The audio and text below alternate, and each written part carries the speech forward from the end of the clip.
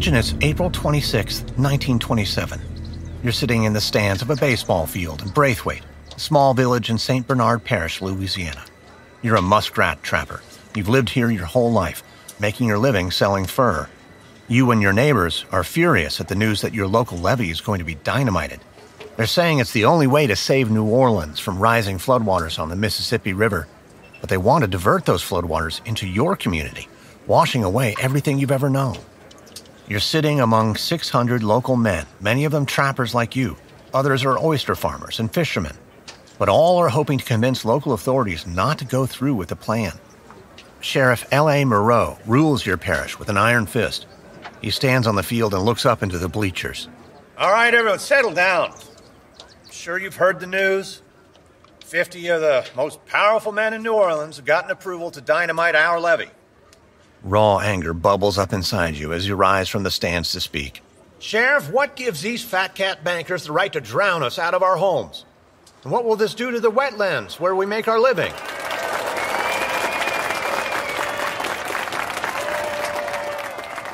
I don't think there's anything for us to do here. They're backed by the state of Louisiana. The governor himself authorized the plan. Well, we won't stand for it. We'll go to the levee and guard it. We'll sleep on our shotguns. Look, I respect your willingness to fight. But this is not a fight you're going to win.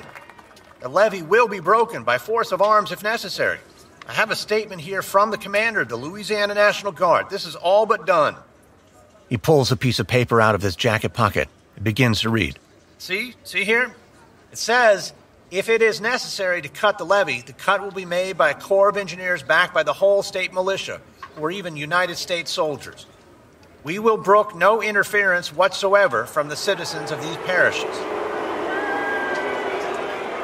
Now look, I've tried to convince the governor to stop this, but he won't budge. Fighting, it's not going to do anything. They're going to break the levee one way or another, even if they have to shoot or drown all of you to do it. So you're saying there's nothing we can do about this? Nothing. Moreau throws up his hands in defeat. They're going to dynamite that levee. It's a done deal. I can't change it. But I can damn well make sure the New Orleans pays up. Yeah, but they've only promised $150,000. There's thousands of us. That's a pittance. I agree. But I promise you I'm going to get you men more money. I'm going to go to New Orleans, make sure. I'm going to demand $2 million and not a penny less.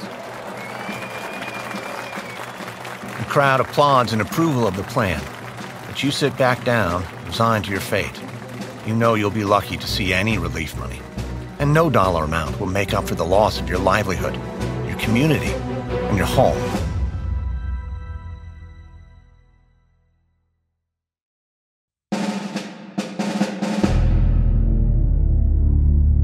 From Wondery, I'm Lindsay Graham, and this is American History Tellers, Our History, Your Story.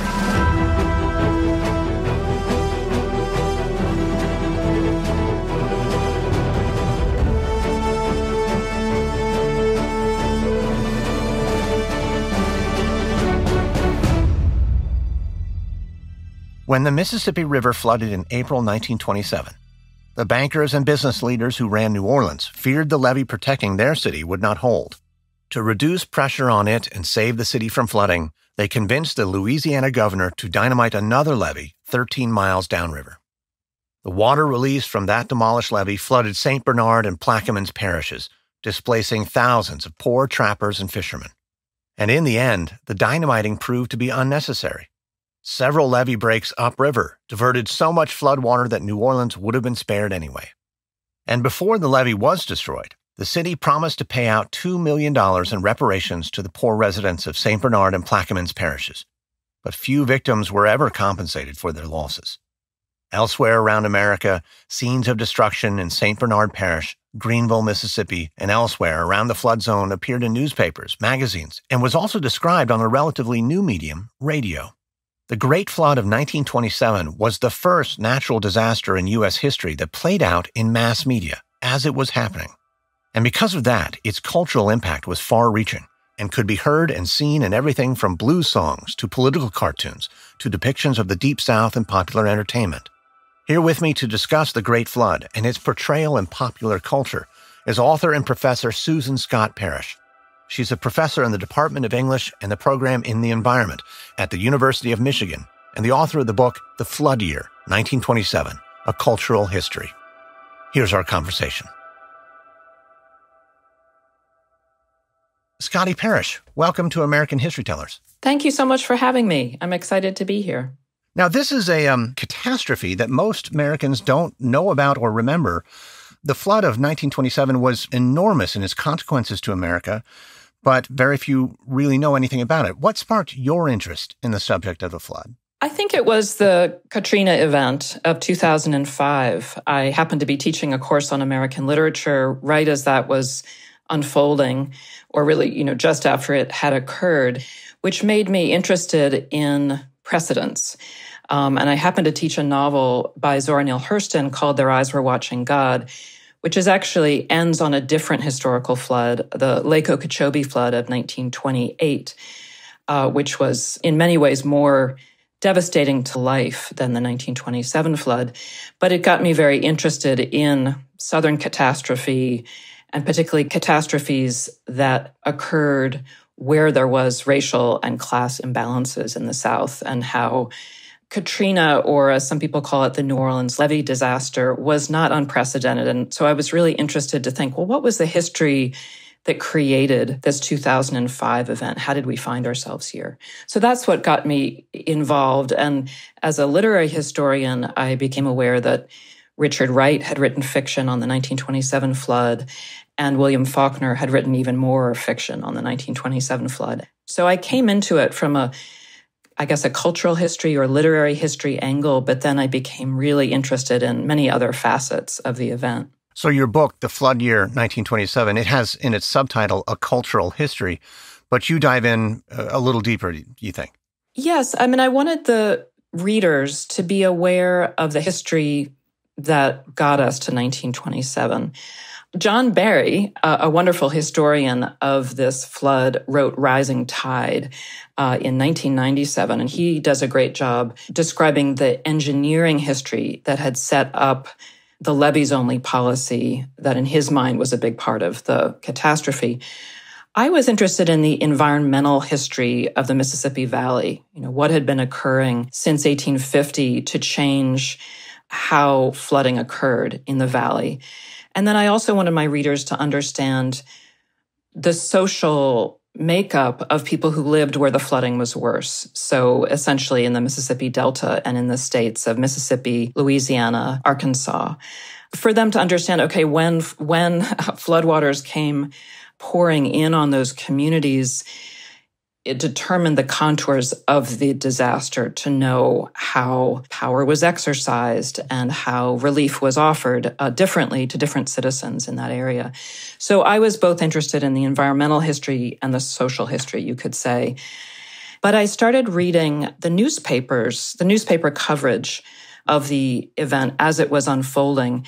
And that became incredibly fascinating to me to see how the flood was covered and how contentious it ultimately became. You mentioned the environmental history, the policies that led up to perhaps the disaster itself, and in contrast to just the engineering problems.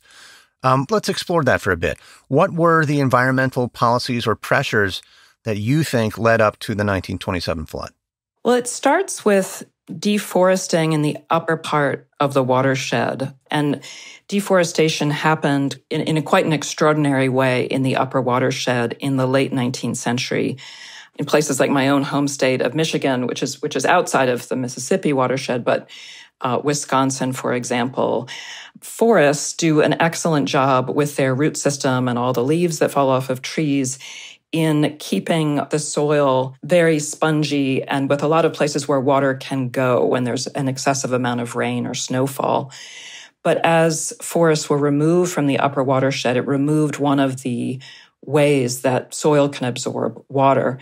Another thing that happened is that as large-scale monoculture agriculture developed in the plain states, so corn and wheat, all those long grass prairies west of the Mississippi River were mowed down, and in its place, much shorter rooted grains were planted.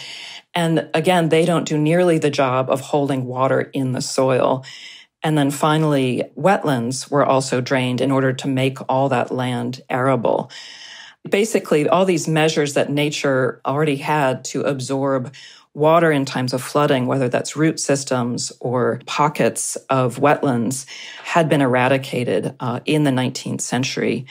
And then the engineers had responded by making a levees-only policy of water evacuation. And so the idea had been to create a kind of drainage pipe out of the center of the country that would efficiently move all this water coming into the Mississippi Valley and just get it out as quick as possible to the Gulf of Mexico. And so there were no what are called distributaries. There were no sort of emergency valves that could be opened to get that water out. And as this water started to pour down this drainage pipe, silt came as well, which would raise the bottom level of the river. And so the levees had to be built higher and higher so that ultimately you had 4-story levees. And so when a 4-story levee broke, let's say on a farm in Arkansas, it came with the kind of velocity and volume of Niagara Falls. In trying to keep the Mississippi River Valley safe from water, it meant that when there was a break, it was a much more catastrophic break than it would have been in the early 19th century, for example. It would have come much more fast and furiously. And this flood occurred, during the Progressive Era when there was such confidence that human engineering could make nature behave the way humans wanted nature to behave. There wasn't yet a sense you actually have to work with nature and make your designs mimicking how nature acts. There was more of an attitude around 1900 that you engineer nature to behave. And so it was these, I guess you could say policies, but it was also an attitude that was different than I think some of our own today. The second chapter, if you will, that you brought up was the social history of the flood. We focused on one town, Greenville in particular, in our series, but cities up and down the river were affected, and the people and residents of those areas were affected in disparate ways. How did you explore the social history of the catastrophe? I wanted readers to understand what the hierarchy was like in the Delta, and that it was a region that had been formed from Missouri downward by the plantation. There were some communities, for example, in southeastern Louisiana of white Acadian citizens who were affected and afflicted by the flood. There was an intentional dynamiting of a levee in Carnarvon, Louisiana, which flooded out this Acadian community of trappers and bootleggers and farmers. But by and large, those who were made homeless by the flood were African-American agricultural laborers. And New Orleans itself, for example, was never flooded. All the floodwaters went west of the city in the Atchafalaya Basin. And so this was mainly agricultural workers. About 6 out of every 7 evacuee was African American who went to the Red Cross camps. For landowners who were by and large white, this was economically devastating to have their farms or their plantations underwater for an entire crop season. But it was more physically devastating for laborers who didn't maybe own their own homes and who had much less control over their mobility. So I think what you have to know is that it was the Jim Crow South, that the wealth that was produced in this region off of sugar and cotton occurred through Black labor. And so what the landowners felt very strongly about is they didn't want African-American laborers to leave the region. And so these Red Cross, they were called concentration camps in 1927, were designed in part to house evacuees, but also to keep evacuees from fleeing the region, from going north on trains or in automobiles and so forth. And so these Red Cross camps were guarded by members of the National Guard. People were forced to labor to reinforce levees or to rebuild the communities at gunpoint. Also, the laboring system that was quite prevalent in Louisiana, Mississippi, and Arkansas was sharecropping, which meant that an agricultural laborer borrowed seed, equipment, some startup money at the beginning of crop season, and then was indebted to the landowner for the whole season until at the end, when they harvested, they would pay that landowner back. And so if they were to leave the land in which they were indebted to the landowner, they would be breaking a law. And this is called peonage, where people are no longer enslaved to an owner, but they are essentially kept from mobility by being indebted to the landowner.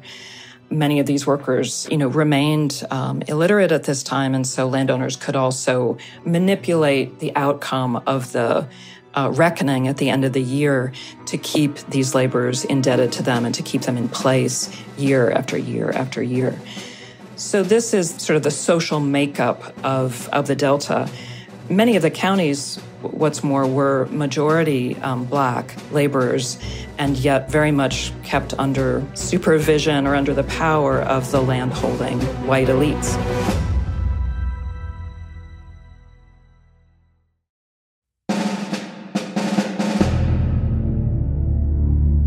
You mentioned the Red Cross and their concentration camps. In our series, we focused on the decision to make the Red Cross locally controlled rather than centrally administered. And that seems to have given a power to probably the prevailing social hierarchies that you've just described. The Red Cross is known today as an exceptional humanitarian organization that does good work across the globe. But what was it then? So Herbert Hoover, who was then the Commerce Secretary and who had had experience with relief efforts during World War I, was put in charge of flood relief at the time. And the Red Cross, as I understood it, was a quasi-governmental organization, with some separation of powers from the U.S. government. But basically, the Commerce Secretary worked in tandem with the Red Cross to design and administer flood rescue and relief. And I think what's the most important thing to realize is that the Red Cross saw its role as returning the Deep South, the Delta, to the condition in which it was before the flood occurred. It saw itself as providing shelter, providing food, doing a series of inoculations and maintaining public health. But it didn't see itself as intervening in Southern politics or the Southern social order. And so there would be times, for example, when the Red Cross would provide materials for landowners to get started again, in a next season of planting or in order to make repairs to houses and so on. And that those landowners would then charge sharecroppers for those supplies that were given to them freely by the Red Cross. So that's an example. That's not the Red Cross's fault, but they were coming into a situation of extreme inequality, and they didn't see it as their mandate to change that situation. For a time, Herbert Hoover speculated on the idea of property redistribution in the Delta, seeing, in some ways this was not only a cruel, but a very inefficient system. Imagined what it would be like to divide up the properties and take some of the land from the largest landowners and distribute property owning more equally. And that was an idea that never came to fruition. And he quickly decided he was going to run for president soon thereafter and needed Southern support. Herbert Hoover technically did a pretty good job generally managing the rescue and relief, but I would say a lot of the troubles emerged because there were assumptions that relief would be distributed unequally because of the social order that existed there.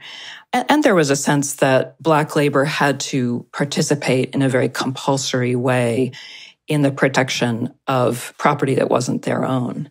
You mentioned Herbert Hoover and his ability to manage this widespread disaster pretty well. He was also pretty good at managing his own image. He was an adept manipulator of the press. But this is also at a time in which the American public is experiencing this particular natural disaster in the press in a much more immediate way than probably any other generation had. Tell us about the country's experience, not just those who were directly impacted, but the country at large, their experience with this flood as it was happening. So Herbert Hoover had just set up a nationwide radio system in the winter of 1927. And I think that's a really fascinating coincidence because his nationwide addresses as the leader of flood rescue and relief were delivered instantaneously into houses across the country. So in my opinion, this was the first mass experience disaster where people could experience a disaster almost instantaneously and almost virtually. And that seems not that remarkable today because we might be getting live feeds from the forefront of a disaster unfolding and we think that's normal and typical, but this was the first major disaster in the United States that people far away from the disaster could experience vicariously in real time. And so Herbert Hoover and the Red Cross understood that it was important to develop a narrative about what this flood meant and what their role was in rescue fairly quickly. And in one of Hoover's nationwide radio addresses, the way he described it was that the flood was as a water enemy attacking, and this is a quote, the people of our South. And then he promised that strong and experienced men from every important center were directing a great battle, end quote, against this water enemy. And he also imagined relief workers as what he called an army of rescuers. So he's not imagining that any environmental history or engineering miscalculation caused this flood, but rather that it was a water enemy, kind of abstract and willful in a way. And so that was the narrative that got shared and disseminated around the country here by radio, but also through cartoons and through news stories and so on. And I think one of the other things about this flood is that it was a slow disaster that occurred in a time of newly fast media. So that accounts for why people could kind of vicariously experience it. But it also meant that after about a month, people in New York City and Los Angeles and Chicago were not very interested in the flood anymore. It was still happening. In fact, the lower South, the lower Mississippi Valley was going to remain inundated throughout the summer and would struggle to recover, throughout that fall. And indeed, in June, Charles Lindbergh made a historic transatlantic flight. The country was, gobsmacked over this technological achievement, and they were much more interested in thinking about something heroically. This flight with a heroic pilot crossing the Atlantic really swept them up, and they really didn't want to think about technological failure and wide-scale woe in the lower South. There were also some pretty acerbic commentators who, in the North, I'm thinking of H.L. Mencken in particular, who was an editor at the Baltimore Sun, who had developed quite a bit of animus against what he saw as Southern backward thinking, anti-science, anti-modernity. And so he is beginning to write editorials imagining, well, if we have to lose that part of the South, that's okay. It's the least estimable part of the country. And so this top-down narrative of Northern technological expertise coming to rescue a suffering South held together and helped to raise a great deal of money for about a month. But then it began to fall apart as consumers either became uninterested in an ongoing mucky disaster, or there began to be sort of counter stories. The other development in the Black public sphere was that what was going on in the Red Cross camps was passing outward to people in the Black press who had the power to get that story out to a Black reading public. So Ida B. Wells, for example, who lived in Chicago, was receiving information from people who were leaving the flood zone and letting her know about conditions. And she wrote for the Chicago Defender. And then W.E.B. Du Bois, who was head of the NAACP at the time, dispatched a white woman investigator to go to a number of the Red Cross camps. And then they published a multi-part expose. And finally, there was a colored advisory commission that Herbert Hoover commissioned to do an investigation of the camps. But he sort of worked behind the scenes with them to meet some of their concerns on the grounds that they would not publish their findings. And so their findings remained unpublished. But places like the Chicago Defender got the word out, at least to a Black reading public, about unequal conditions in the flood zone. But this information really didn't cross the color line. It really wasn't picked up by the New York Times or the LA Times or any of the major newspapers.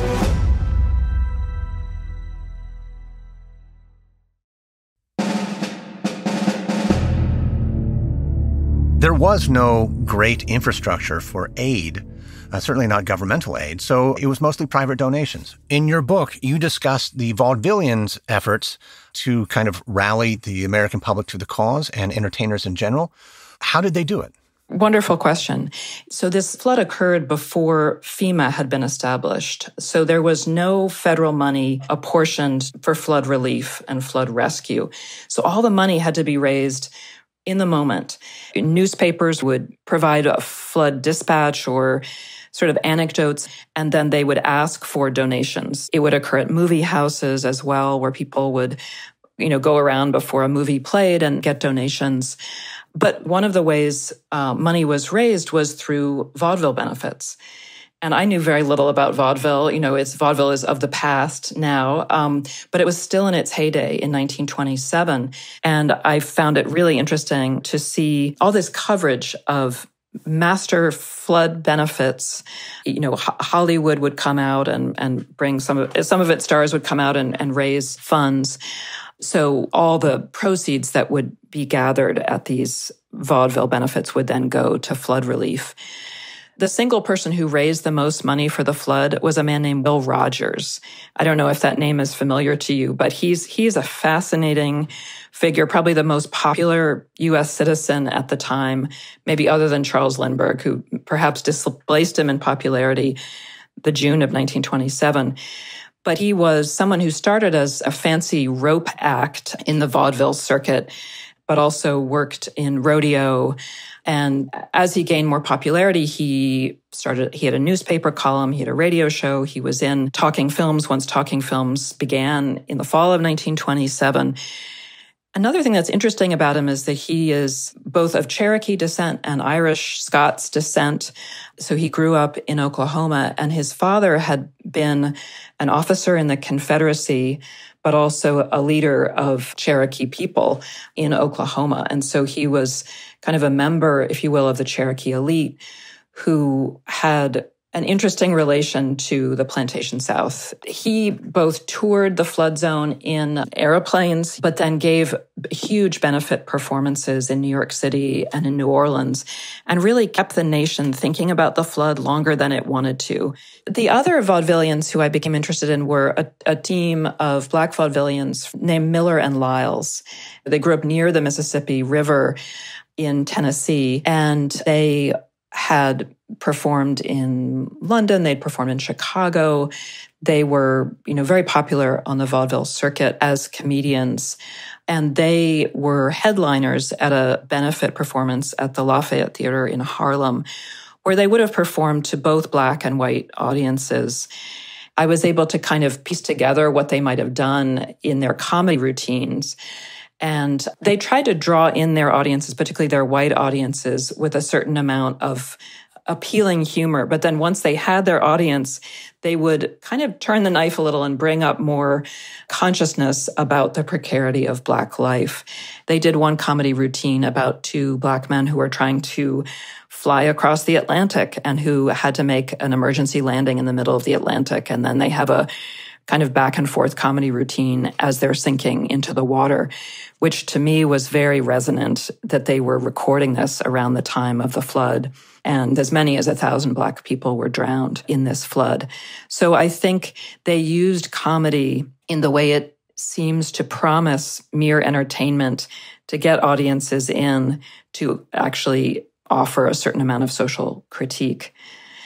The other vaudevillian, or someone who we may know better as a blues singer, was Bessie Smith.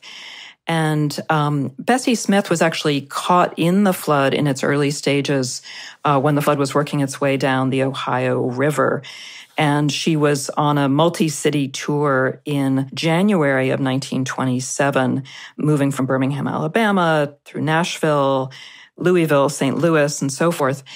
And she was caught in the flood in Nashville, Tennessee, and she needed to be rowed to safety from her railroad car. And that night when she was marooned in Nashville, apparently, according to her biographers, there were people in the audience who were saying, "Sing Backwater Blues," and she hadn't written it yet. And so some people surmised that there was a kind of local song that had been written called Backwater Blues that she may have heard from some of the audience members that night. But what occurred is that she finished her multi-city tour and went home to Philadelphia and relatively quickly wrote a song called Backwater Blues, went to New York City and recorded it with James P. Johnson, her pianist. It was then manufactured, advertised, and distributed even to homes in the lower Mississippi Valley before floodwaters arrived in Mississippi and Louisiana. So that's how quick media production was in 1927, and in a way how slow, tortuously slow, this flood event was. But she was an interesting figure in that she was also a crossover to white audiences. When her music was played, for example, on a Memphis radio station, it would have been played in both black and white homes. When she toured in big tent shows, the first night would be open to a white audience, the second night it would be open to a black audience. And so, unlike in the newspaper coverage where black reporters were reporting on conditions in the flood zone that never made their way into major white newspapers, entertainers had the power to cross over the color line and relate the experience of black sufferers in a way that just wasn't occurring in newspapers. And so her song, Backwater Blues, is about a woman who basically she wakes up and she can't get out of her door. She has to be rescued. And she is taken to a place of higher ground and looks back on her house, realizing that she'll never be able to go back there again. And it's a pretty simple song about losing one's home and the feelings that engenders in one.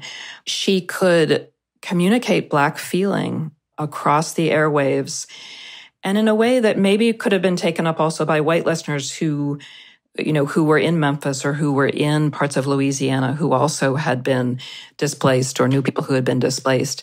And so I became really interested in what power does entertainment have to communicate experience in a way that sometimes news coverage, at least at that time, did not. I'm glad you bring up the power of entertainment, because it not only does it communicate, but it has a longevity that we might find surprising.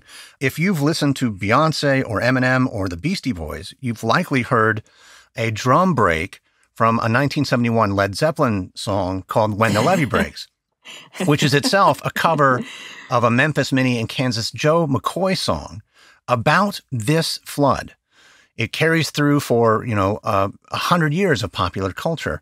What are other examples of the way this flood appeared in popular culture? Yeah, what a wonderful example. That was fantastic. In the years that followed, there were fiction writers. As I mentioned at the very beginning, Richard Wright and William Faulkner are the two writers who remain canonical in American letters, who both were living right near the flood zone and who wrote about it in the 1930s and 40s. So Richard Wright was an 18-year-old living in Memphis. He had been born in Mississippi and had lived for a time in Arkansas. His father was a sharecropper, but he really knew the region well. Though he only had an 8th grade education, he was highly literate and engaged, and he managed to borrow a library borrowing card of a white coworker. And so he could go into the Memphis Public Library and read newspapers, how this flood was being covered, for example, in the Baltimore Sun. And he read that piece by H.L. Mencken that was so condemnatory of the South. And he said he never realized that anyone could do that, could take the South to task for its behavior, because, such criticism would have been deadly for a man like himself. And one of his, longer pieces, it's almost a novella length, is called Down by the Riverside. And it tells the story of a man and his family caught in rising floodwaters. And it was award-winning. Eleanor Roosevelt read it at the time and wrote about reading it and how it reduced her to tears. And so it became, I think you used the word popular, popular culture. It was popular in its day, and is still, taught now. So yeah, and then William Faulkner was living in northern Mississippi in his hometown of Oxford when the flood was occurring, and he started to write about this event, I think, in his first major novel, which was The Sound and the Fury. And there's a major character in that novel who drowns. There are lots and lots of references to water coming up, water burbling up. And so, if you imagine a major novelist living in New Orleans the year after Katrina, how could they not have Katrina on their mind, even if they were writing about something else, if they were just writing a family narrative? And so, to my mind, Faulkner was already very much thinking about the 1927 flood in that novel that he wrote in 1928. But then, As They Lay Dying has at its very center a river and a flood, a family trying to cross that river. People in the novel talking about this being the greatest inundation they'd ever seen. You said it yourself. It is inescapable to think about the flood of 1927 without also contemplating the more recent flooding of New Orleans with Hurricane Katrina. And of course, we are facing even further peril as sea levels rise and global warming changes the weather patterns in even more unpredictable and damaging ways. What do you think the flood of 1927 and Hurricane Katrina can teach us? What lessons are they offering us as we look into the future? Yeah, that's such an important question. I think there are a few lessons. One is, a technological lesson about hubris. That lesson has been around for a couple of hundred years, even when we think back to Mary Shelley's novel Frankenstein. But this sense that we can impose our will on the natural world rather than carefully study how nature's own systems operate and figure out how we can live with them. I think this exemplifies that. And indeed, the levee system was changed after this flood, and it does have distributaries now. I think the other thing is that the people closest to the dangers of a disaster should be part of the story making, should be part of the narrative making from the beginning. Here, this was very much, as I was mentioning, a top-down narrative that was disseminated by those managing the relief and the rescue, heedless of the people who were closest to the physical consequences of the disaster. These people were often sentimentalized and made into comedic figures. So, and this is something people in disaster studies think about a lot, how a managerial or an expert class of disaster specialists and managers, and particularly as disaster becomes more common, cannot exist at a remove from the experiences themselves. And people in disaster studies are thinking about how do we let the experience of the people who are suffering begin to dictate more relief efforts and even policy about environmental management. And you see that in Spike Lee's documentary about the New Orleans levee disaster. He does a great job of bringing in all kinds of voices, whether those are, the governor of Louisiana or a lot of people from the lower Ninth Ward or people who were evacuated, people who were separated from their families. So I think, his coverage of that event is exemplary in that it brought together all kinds of vantages on an event so that policymakers in the future could not only understand the mistakes, for example, that the Army Corps of Engineers made, but also what was the experience like for someone who had to watch a parent die, or what they were thinking when they didn't evacuate, or what they were trying to do when they were, trying to get water out of a convenience store. So I think that's a major takeaway, is that from the beginning, the representation of the event has to bring in witness from the people closest to the calamity. Scotty Parrish, thank you so much for speaking with me today on American History Tellers. It was a pleasure. Thank you for having me. That was my conversation with Professor Susan Scott Parrish. Her book, The Flood Year, 1927, is available now from Princeton University Press. From Wondery, this is the fourth and final episode of Great Mississippi Flood from American History Tellers.